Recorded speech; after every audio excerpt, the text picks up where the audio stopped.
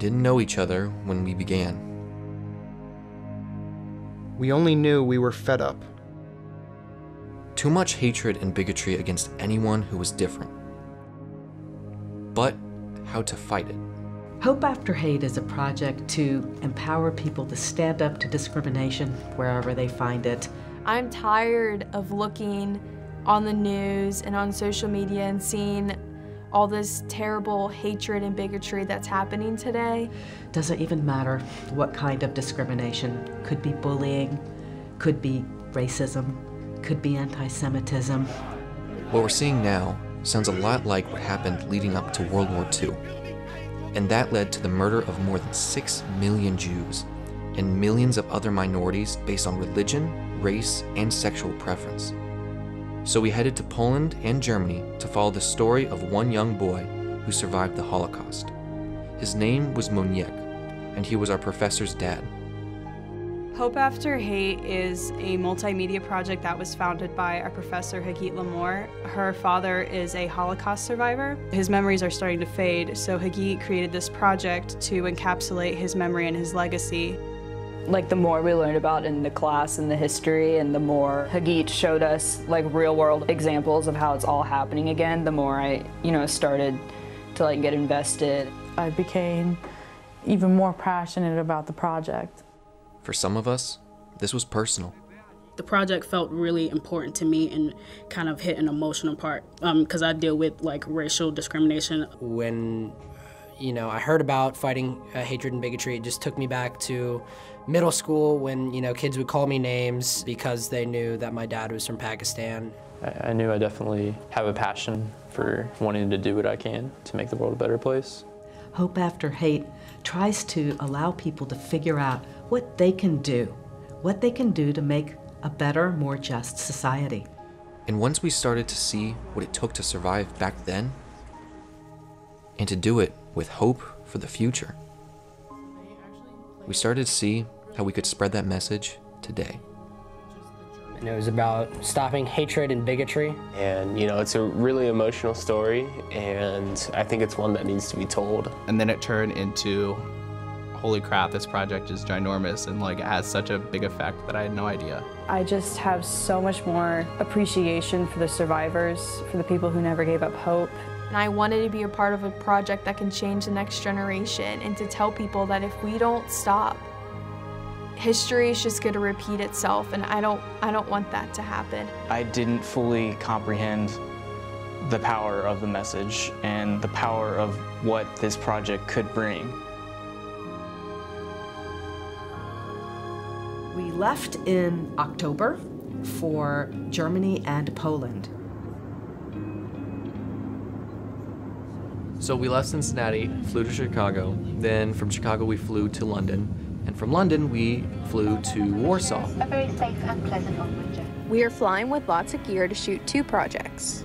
A 15-minute virtual reality experience. People will be able to put on goggles and be in the places where my father's Holocaust journey took place. And we wanted to show the audience what the spaces actually look like. And we are creating video for an audience immersive play. There will be screens all around the audience, and we will be using projections that we shot in both 360 virtual reality, drone, and video.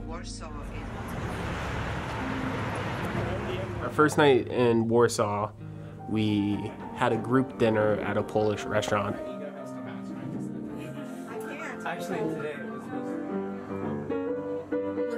And then we rested up for the next day to come.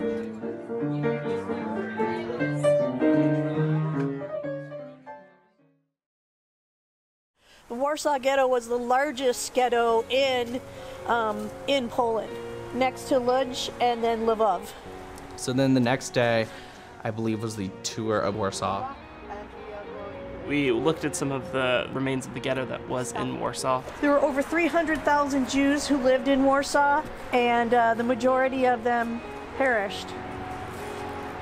It's just casual that people live here, and the wall to the ghetto, a huge piece of history is just right outside their window. And I felt like I was 3rd grade Madison. I was 8 years old reading any snippet of Anne Frank for the first time. The stones that you see in the wall here, those little stones were put there probably by visitors as a memorial. In the Jewish tradition, we do leave stones on gravestones, on tombstones, and so we visited the walls of the ghetto in Warsaw, Poland today, and just going up to it and touching it, it was really emotional. From Warsaw, we took a bus to Częstochowa, the city where our professor's father grew up. A peaceful life until the Nazis invaded. We started out visiting its most famous site, Jasna Gora, where the painting The Black Madonna has attracted millions of people since the 1400s. Then we settled in for what we would do every night, what we called nightly confessionals. The main thing that we just did was set up the cameras and then kind of let people talk. There were some moments where people wanted to be kind of like left alone, so we would just set up the camera, press play, put a mic on them, and then just let them talk and then come back and turn the cameras off. The most interesting part was definitely the Warsaw Ghetto.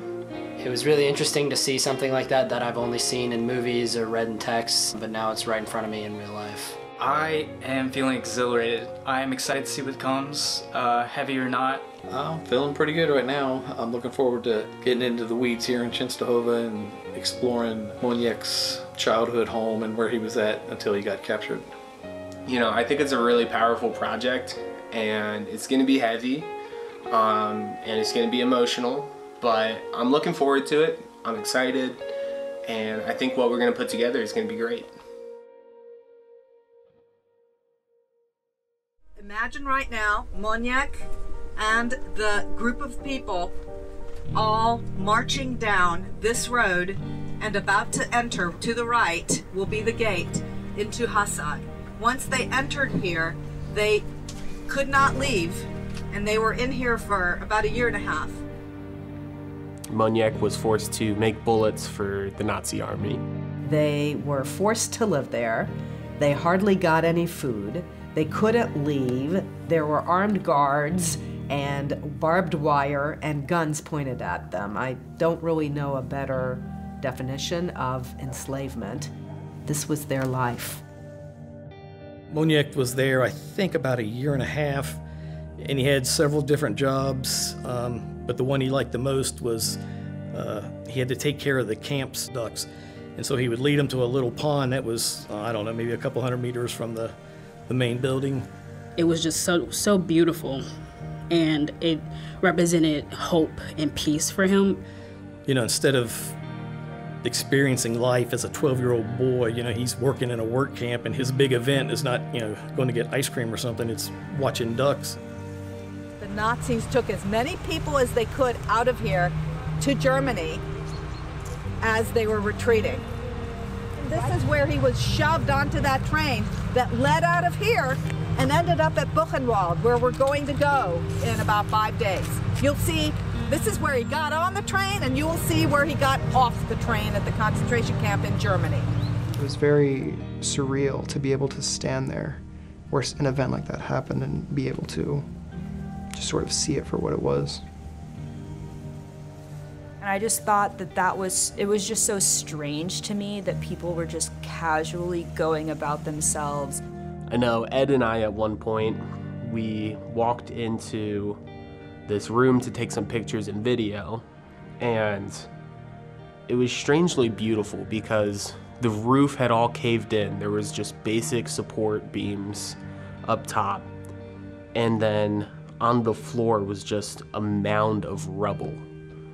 And there was a tree growing in it, and just seeing the sun come in through the windows onto that, I think it kind of showed what Hope After Hate is about, is that you can have this mess, but also this beautiful life coming out of it. On that transport the day before the camp was liberated.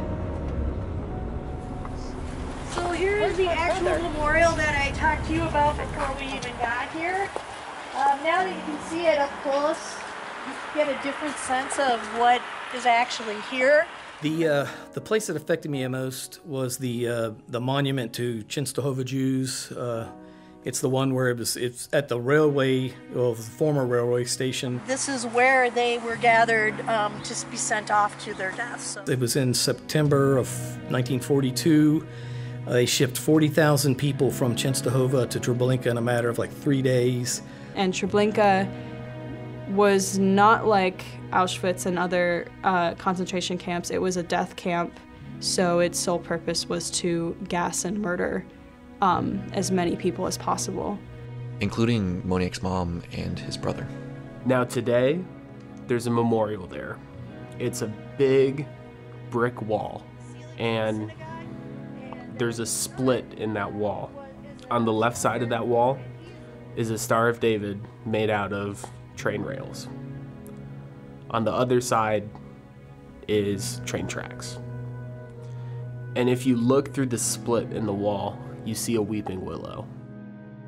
And not knowing where they're going, not knowing what's going to happen, being separated from your family. I don't know if you can recapture it, but I think of it for my kids. I have 2 kids, 13 and 10.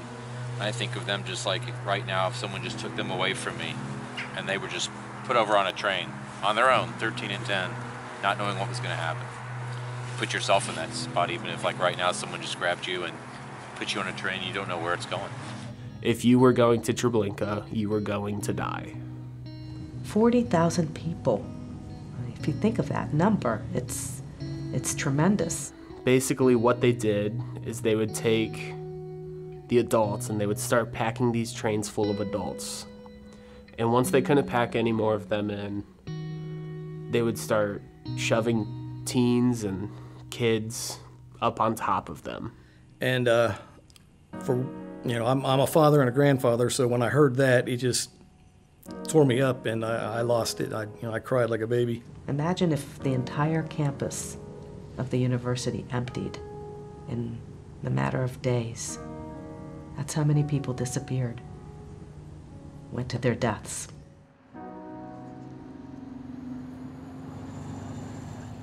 This was his block. This was the place where he had an amazing, happy childhood. He loved his hometown. My grandfather was a self-made man, an inventor, an artist. He was a businessman too, very savvy. And so through time, he built a factory. They were able to buy this immense space in Częstochowa in a new part of the city, right in the downtown area. It was a beautiful, beautiful flat, and it was huge. On one side, they had the factory, and on the other side, they had their living quarters.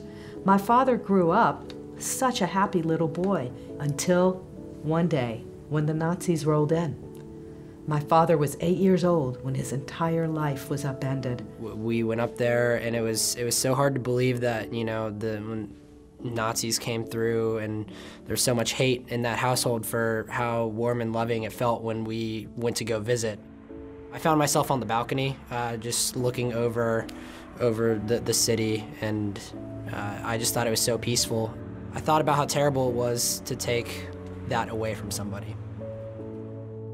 But then when you think about it and you look into the history, you're looking out on what was a selection square, where Jewish people were chosen whether they would live or die or get sent to a concentration camp.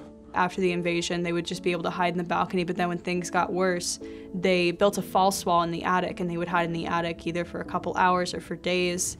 We didn't even think we would be able to go up, but we were able to go up to the attic as well and kind of see where he was hiding out at in the beginning. Hagit thought there was almost no way, but the lady who lives there now, at the last second, just sort of allowed us to go up in pairs of 2.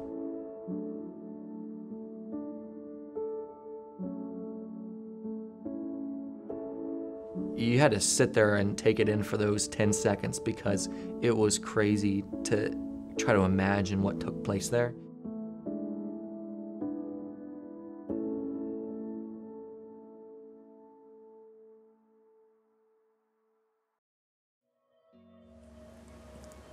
This was the most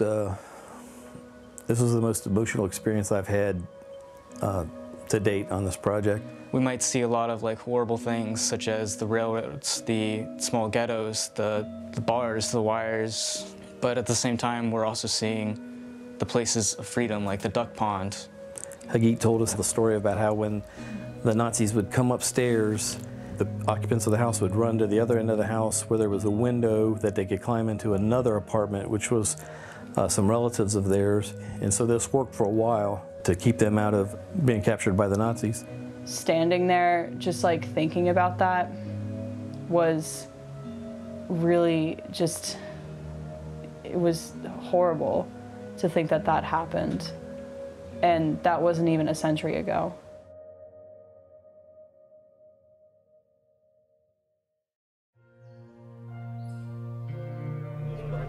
Dzień dobry. Oh, how nice. The next day, we boarded the bus to a place that would prove to be just as emotional.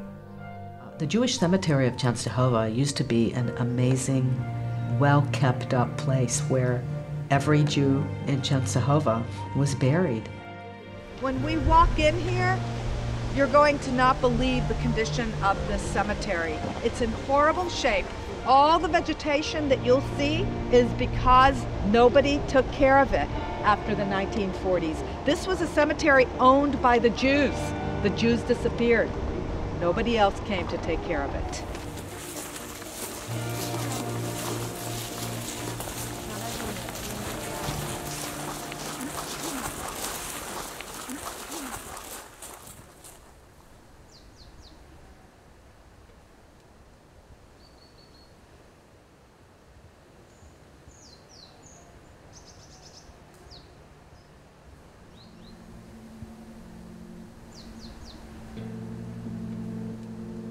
It was all overgrown. It hurt a little bit to see that people didn't care and just let this happen to the graves. Some of these date back to the 1800s, some are in the 1900s. Families were buried here, generations were buried here. So all the history there is just kind of gone. You know, the people whose families there, they're gone. Here's one. Yep. Here's one grave you see where the bullet hole is. When the war began, it became a place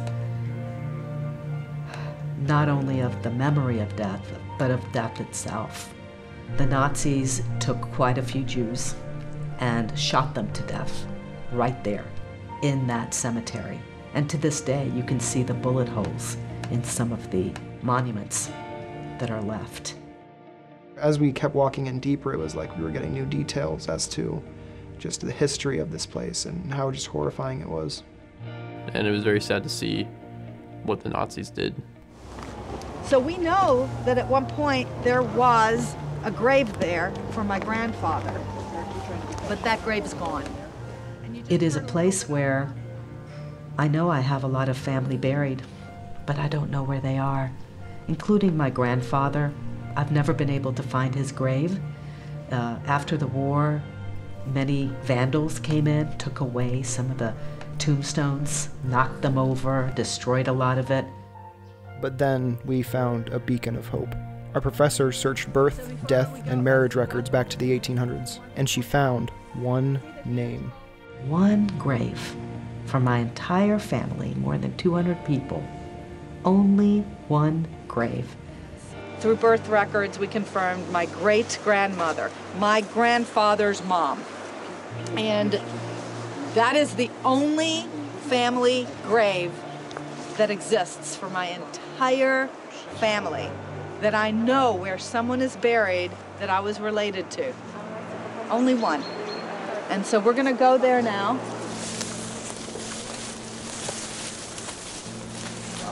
Oh my goodness. Wow. Hey, Yoram. Yeah? I'm having problems finding it again. I'm not either. It was freaky because we got there and Hagit was so sure where it was and we couldn't find it. It was just like it was missing all of a sudden. We'll find it, but I thought it was on this row. And then finally we managed to find it, and the whole group gathered around and Hagit gave some words while Sean was wiping some of the dirt off the grave. This gravestone is broken. So this part that's on the ground was originally on top, and it's been toppled over. So at the very top, there's a candelabra for life, and it says, Ishaz kena v'yekara Tshuva Tamid V'Yeshara, a good and dear wife who was always straight shooting and honorable, always did the right thing. This is the place where my great-grandmother lies. And it is the only place I have to mourn any of my entire history of my family. There's nowhere else, because most of them died in other places. Most of them died either in the ghetto, or in a concentration camp, or on a cattle car train, or who knows where. And those who came before them, their graves are gone.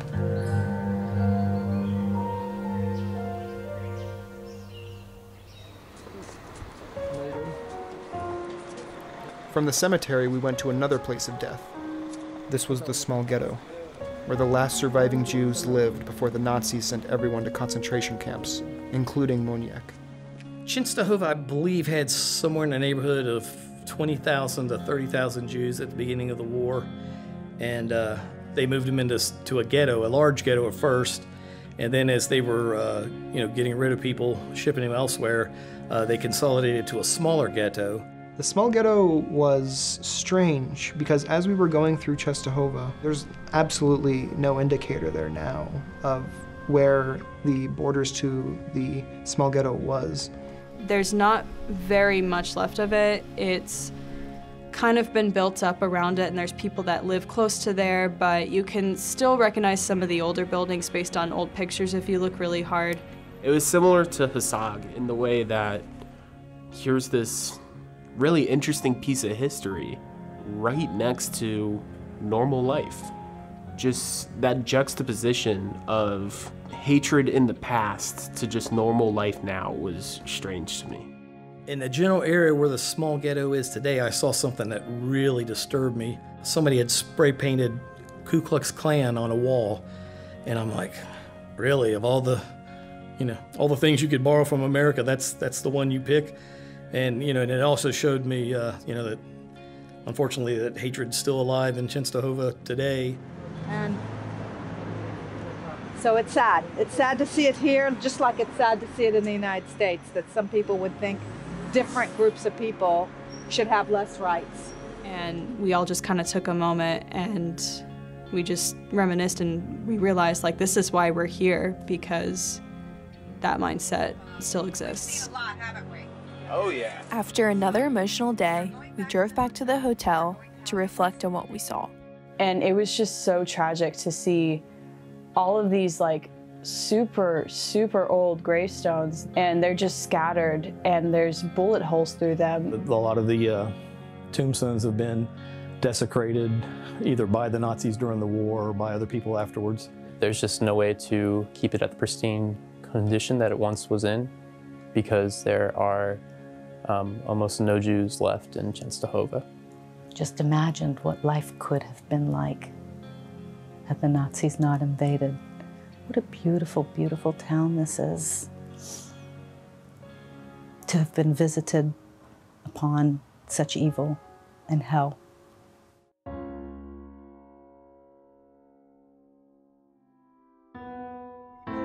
We made the drive to Krakow, and then from Krakow, we went to Auschwitz.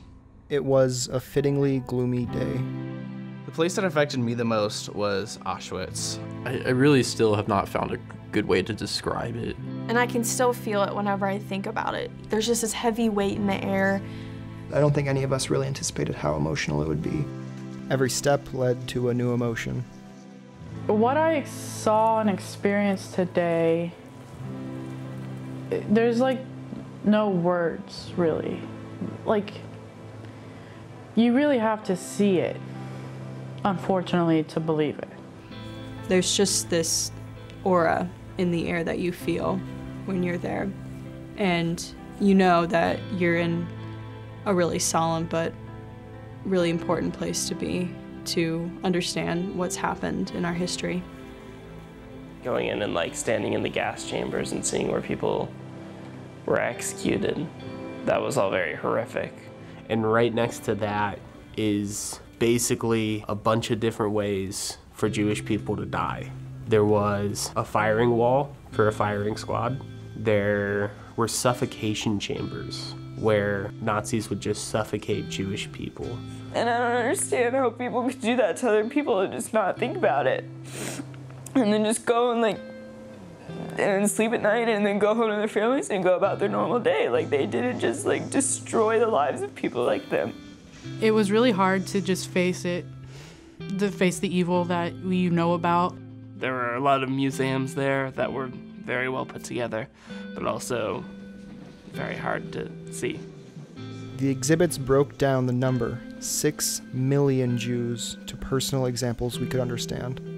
I think it was the first building you enter where it's the evidence of systematic murder, and you enter the room full of hair, and I could barely take 5 steps in, and I completely lost it. And it turned it into like a very personal thing that happened to multiple people.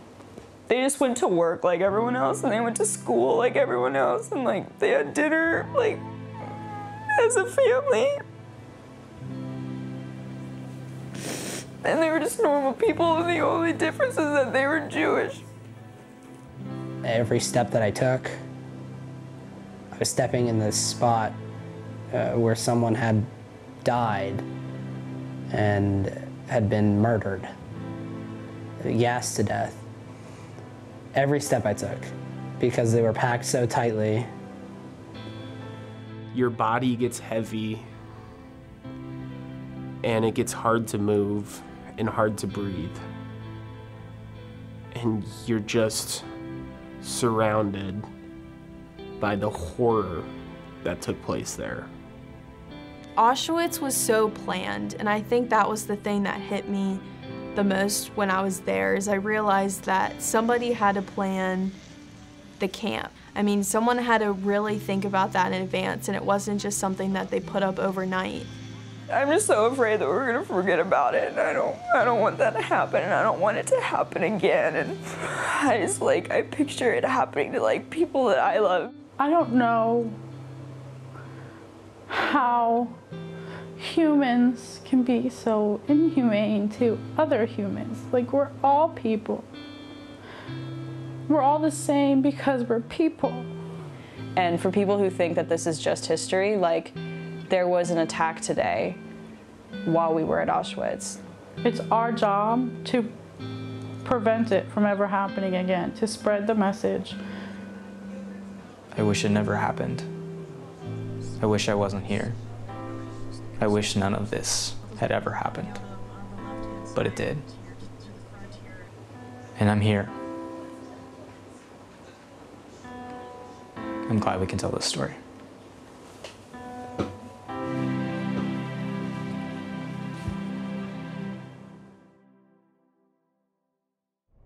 And here we are approaching now. With the weight of what we'd seen at Auschwitz, we left Poland for Germany, to the concentration camp where Moniek ended up after the Nazis put him on a cattle car train here. So the train tracks are that way, and later on we will go. And they brought them in by the train tracks, which were over there, and then they marched them on the road, which we will see as well. He was locked in that cattle car for 3 days. The same amount of time we had visited all the places we had gone thus far. Let's not think about history, let's think about humanity and people who were stuck on a train for days, not knowing where they were going. Children who'd already lost their parents. Moniek was all by himself. 5 years, right? 5 years of horror. And he was about to enter what would be the worst. So then by this point, if you try to imagine how it was here for the first prisoners, you have to imagine a lot of chaos here along this street, a lot of violence. He was 14 when he arrived at Buchenwald. It was a horrible place. By the time he arrived, some people had died on the train. he walked off. There were German shepherds on both sides of the street with the SS guards, and so it was just a really violent, unpleasant experience for these men. And the idea also for the SS was to humiliate these men. Once they marched through that iron metal gate, they could not ever go out. Walking up to these gates, these famous gates of Buchenwald, with a sign etched in metal that said, "To each what he deserves." And my father remembers thinking, what had he done to deserve any of this? And just on the other side of the barbed wire, the Nazis built a zoo to entertain their families. This zoo had lots of different animals. This pit here, this stone ruins, this was part of the bear habitat in the zoo. And the Nazi soldiers would take their families out to the zoo during the day, and just a couple feet away were the other prisoners. And these SS guards were told that they should spend their lunch breaks, for example, here in the zoo, because it would be a nice, relaxing way to have their lunch. And you'll also find in a lot of the SS family photo albums from the commander and the officers of the camp, photos of these men with their wives and children in the zoo, and then you'll see the camp in the background. I mean, they were literally within 10 feet, and I just don't understand how they could take their family there knowing that 10 feet people are fighting for their lives and starving and being prisoners, and they're just over there having a good time visiting the zoo. The prisoners' humiliation began immediately. He walked through that iron gate and immediately was taken to a room where he was forced to strip. He was shaved. He lost everything that he had, the last of his belongings. He was taken to a barrack with wooden planks 4 high, where people were forced to sleep together, some 500 people in one barrack. Diseases were rampant. People starved. I think today with Hagit and her brother and just being at Buchenwald and everything like that, it impacted me more. We didn't exactly start at the beginning of Moniek's journey while on the trip, but we ended where he ended, and the prisoners were just treated like horribly, like inhumanely, and it was just disgusting. But today, that building where he was stripped of everything that he had, it's been redeemed. The idea of putting the art exhibition in a building that was used during the time of the camp as a place of humiliation was to try and restore the humanity to these people through the art. They've turned it into like an art museum, and they purposely make us walk through it the opposite way that the prisoners walked through, to kind of have a symbolism for hope and that we can return the humanity to those who lost their humanity during the war. And I thought that was amazing. There was a display where it was a bunch of ceramic shoes where at first I thought they were real, they were very realistic, but they were actually all handmade. They each kind of had their own personality, and they each represented like a different person that like perished in the Holocaust. So I thought that that was really beautiful. There was a statue that I think about a lot. They were very frail, and they were holding the Star of David, and there was like a hole in the middle of their chest where their heart would be. And I thought that that was like very moving. You could interpret it in different ways, and I just thought it was like the most beautiful part of the museum. But the place that cut directly to our hearts, it just looks like a steel or aluminum plate on the ground. So, what do you notice about it? It's warm. Hotter. What temperature do you think it is? Humid. 98 degrees. Exactly. It's constantly heated to body temperature. And this body temperature is supposed to be a representation of life and of something that essentially all people have in common. We're all human. We all bleed red. We're all at 98 degrees. And that's very powerful. no matter what country we're from, no matter our religious beliefs, no matter whatever, we're all human, and we all have that in common. And this is where, to me, the miracle of miracles happened. 2 boys left from an entire family murdered. 2 brothers who refused to give up. They were going to find each other if there was any possible way. And if they had not done that, I wouldn't be here to tell you this story. I leave you with this mission of making sure as many people as you can reach know that this really happened. This is the truth. Spread the word and spread that there is hope after hate.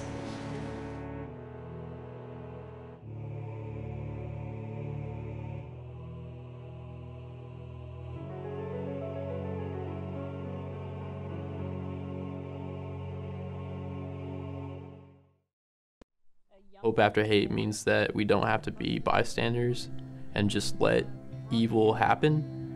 Hope after hate means that we're all human and we're all connected. The more further removed we're from the Holocaust, the more people forget about it, and that's something that we should never forget.